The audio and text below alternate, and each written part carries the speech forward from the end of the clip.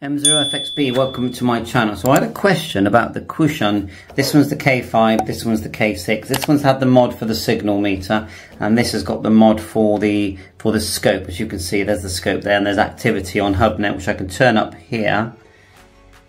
Hopefully. No, they stopped speaking up. Yeah, use also mic 7, so the audio you're hearing is on the same frequency as here, look.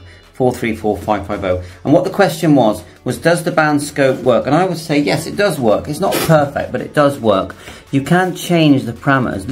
Look at the figure here, 1000, and then look at the frequency here on the right hand side, 434, and you see it changing. And as it's detecting different frequencies, you're getting the figure come up here, and then when HubNet speaks, you're getting, you know, that it's picking it up here. Now if you push the 4, watch this. Watch the figures change. Let me just try the 2, because earlier, there it is. Look at the 2. I'm pushing the 2, and this figure's changing. 1800. See it? Now it's 3000. So I'm guessing it's covering a wider part of the band. Wait for someone to speak again. With a bit of luck, if I quickly key, you'll get a spike there. Now I've got a radio here in my hand. It's on 431.550. Now if I just key it, someone spoke there. If I key it, look, you'll see there's an effect on the scope there. I am a bit too close to it, to be honest, but I'll do it again. See that? And then let's push the number 8. No change there. Number 6. Actually, no, it is changing. Look, when I push the 8, it's going down. So let's go right down. See if it goes to minus. It goes down to 200. And if I push the key on this 431 radio, let's push some other buttons.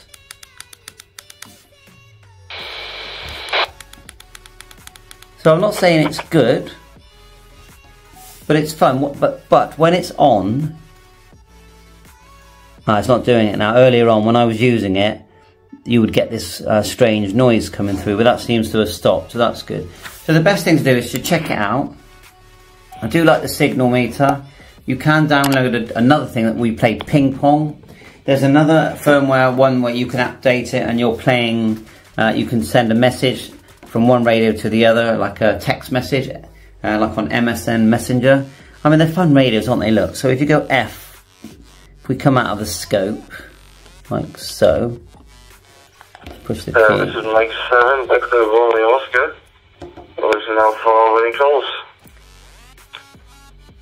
If you press F, then band, you can start to cycle through all the bands that they do. And they're 6-band radios. Then you go F, number 2 is A and B. And then F3 is VFO. F and then above is a radio, broadcast radio. Something like that. And then F and scan. It's come out of broadcast radio. Go F scan. It starts to scan, hopefully. Probably push too many buttons, but you get the idea. So you know, I think everything works, but it's an £18 radio, so it works £18, but you know, these are easily worth more than £18. I don't care what anyone says.